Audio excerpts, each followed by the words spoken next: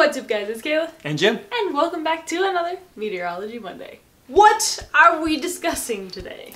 Today we are going to discuss the Farmer's Almanac and its prediction for this coming winter, specifically over Canada and the United States. But we were seeing a lot of headlines recently about the predictions for this coming winter, specifically from the Farmer's Almanac. So I thought, you know what? I think that might be a good topic to cover this week. And here we is, discussing it this week. So if you've heard of the Farmer's Almanac before, you're probably familiar with the fact that they predict the weather up to a year in advance. So we're talking pretty much until August of next year they have made a prediction.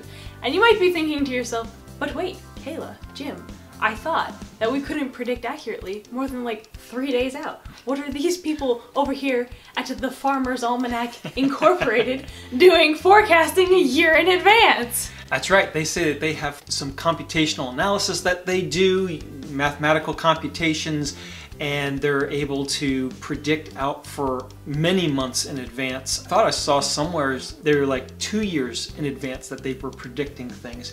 Now, let's look at it this way. A lot of people use the Farmer's Almanac definitely for trends and for identifying certain weather events that could happen. And they've been pretty good with that. In fact, they say that their readers actually say they're about 85% accurate, which is really, really good, especially forecasting that far in advance. Yeah. In contrast, the complexities of just forecasting how much precipitation and temperature you're going to get in a specific location, the National Weather Service even has a hard time with that after 7 days. So for the Farmer's Almanac folks to be able to predict events months in advance is pretty interesting. Yeah, very interesting. Now I have had experience where I've looked at the Farmer's Almanac, bought their book, you know, and looked and went, oh, okay, January 7th through the 10th is going to be a snowstorm, and sometimes that didn't happen, or sometimes it wound up, we had snow but it wasn't a snowstorm. And then there's been other times where, yeah, we got a snowstorm.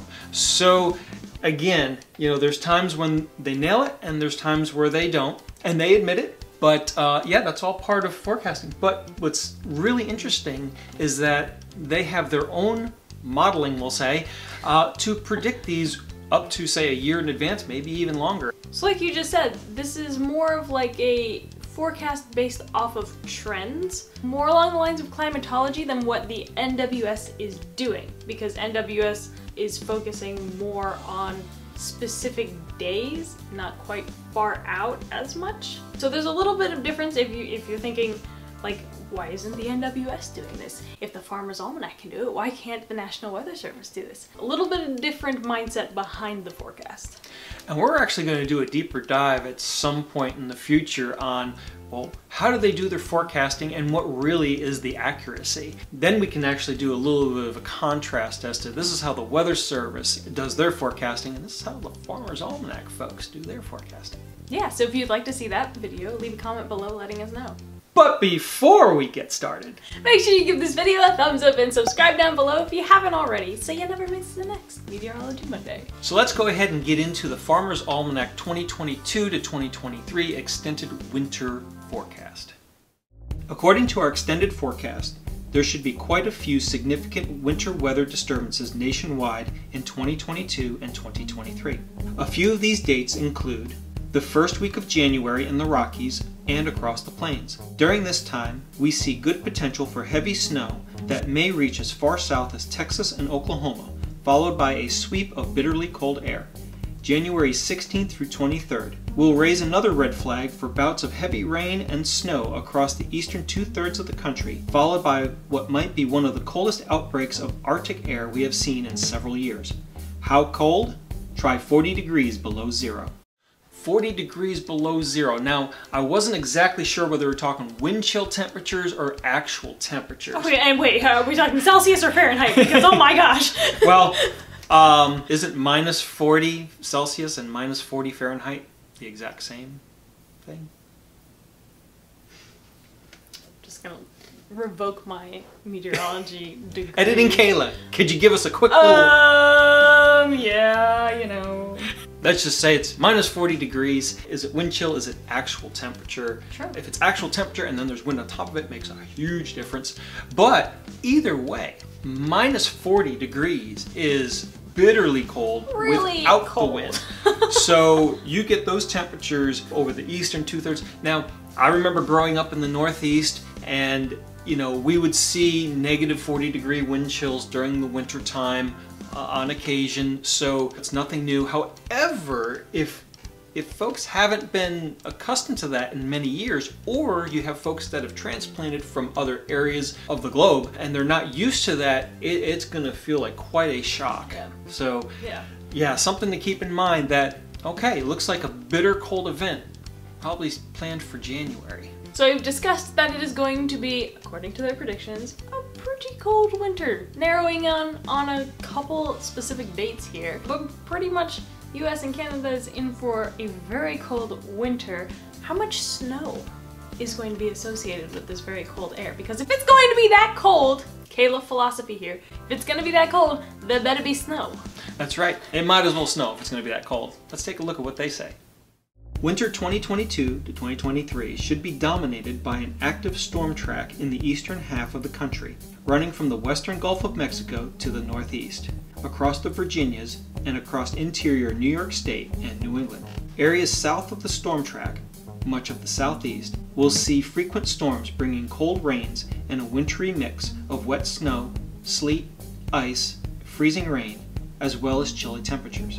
The I-95 corridor can be included in this winter mix zone, with places to the north of the track seeing the precipitation fall more as snow, and at times, a lot of it. This may be especially true over the Ohio Valley and Great Lakes area. Snow lovers will be happy in the north central states, as they will see a fair share of storminess during the winter season, which should mean plenty of snow for winter enthusiasts to enjoy, maybe even in time for a white Christmas.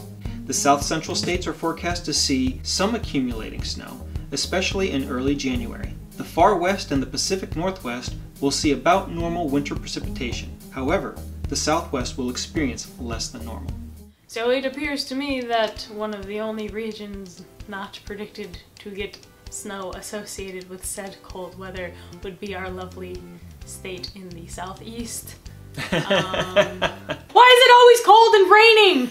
It's like 33 degrees and freezing rain instead of snow. I just want snow. Well, if we take a look at the graphic that Editing Kayla can pop up right here, North Carolina, Southern Virginia, Southern Appalachians is right on that border where it is cold and snowy or wet, slushy, chilly. So it just depends. As we know from forecasting in the wintertime, 50 miles of a low pressure center's track can make a huge difference in whether you get snow, freezing rain, or rain. And again, Farmer's Almanac does not get into specifics. They just look more at region and at trends and what a good prediction would be for certain areas. So really fine-tuning that, that's the job of your National Weather Service. To all my friends in the Washington, D.C. area, I am super jealous of all the snow that the Farmer's Almanac seems to be thinking you're about to get. D.C. is going to be really interesting now that I think about it, because we just talked about the I-95 corridor. Oh, yes. So if you are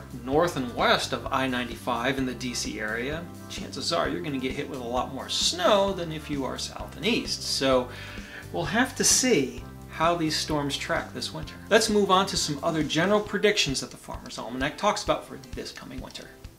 A cold December and a very cold January might make readers in the Northeast shake and shiver, but February will bring milder temperatures that should make winter seem more bearable. The Southeast will experience some shivers, especially during the month of January. Fortunately for the snowbirds, February will likewise warm the region to near normal winter season temperatures overall. Winter will feel unreasonably cold for readers in the Great Lakes region, especially in January. Further south, into the southern plains, temperatures will average chillier than normal. The Pacific Northwest will see brisk, cool conditions, and the Southwest will be the mild area of the country with near normal winter temperatures. The 2022-2023 winter season may have record-breaking cold temperatures of 40 degrees below zero in some places in the U.S.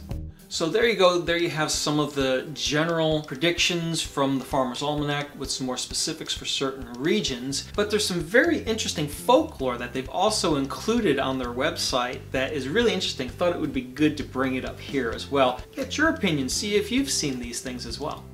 Here are the signs of a hard winter to come according to folklore. Number 1, thicker than normal onions or corn husks. If you grew corn or harvested some onions from the garden, check the skins to see if they're thicker or thinner. It doesn't count with store-bought onions, which may have grown elsewhere. Number 2, woodpeckers sharing a tree. Number 3, the early arrival of the snowy owl. Number 4, the early departure of geese and ducks. Number 5, the early migration of the monarch butterfly. Number 6, thick hair on the nape of a cow's neck. Number 7, heavy and numerous fogs during the month of August. Number 8, raccoons with thick tails and bright bands. Number 9, mice chewing furiously to get into your home. Number 10, the early arrival of crickets on the hearth. Number 11, spiders spinning larger than usual webs and entering the house in great numbers. Number 12, pigs gathering sticks. That's an interesting one. Number 13, ants marching in a line rather than meandering. Number 14, early seclusion of bees within the hive. Number 15, unusual abundance of acorns. Number 16, muskrats burrowing holes high in the riverbank. Number 17, see how high the hornet's nest, 'twill tell how high the snow will rest. Number 18, the size of the orange band on the woolly bear caterpillar. Number 19, squirrels gathering nuts early to fortify against the hard winter. And number 20, frequent halos or rings around the sun or moon forecasts numerous snowfalls. And what about persimmons? What about them? Winter weather lore says to cut inside the seed of a ripe persimmon. The shape of the cotyledon will tell you what's in store for winter. Okay, so, the 3 little pigs and the ants go marching will determine how your winter's gonna be. So, you know, if you got some pigs in your backyard, see if they're picking up sticks. If you got ants, see how they're marching. And if you have an abundance of spiders in your house, I'm sorry, but maybe it means it's gonna be cold. If you've observed a wolf blowing down the sticks of... Never mind. Okay, moving on. Hey, you know what? It could be very true. I just find them hilarious. These are the signs. I could see squirrels gathering more acorns to gather more That food. wouldn't make sense, but why did the pigs need sticks? Yeah, I wish they explained Where it are a they little going? bit more. Are they building a house? Does he have 2 other friends? Did they go to the market first? Where's the big bad wolf? Which one went wee? We don't know, but... Wrap it up, we're done! If you've seen anything like this, comment below. So there you have it, this winter's forecast from the Farmer's Almanac. Again, if you like what you saw, be sure to give this video a thumbs up and subscribe down below so you never miss the next one. Check us out over here on social media, Facebook and Instagram, as well as checking out our School of Weather and our website, which will be linked down below. Until next time, I'm Kayla. And I'm Jim. Thanks for watching. And we'll see you at the next Meteorology Monday.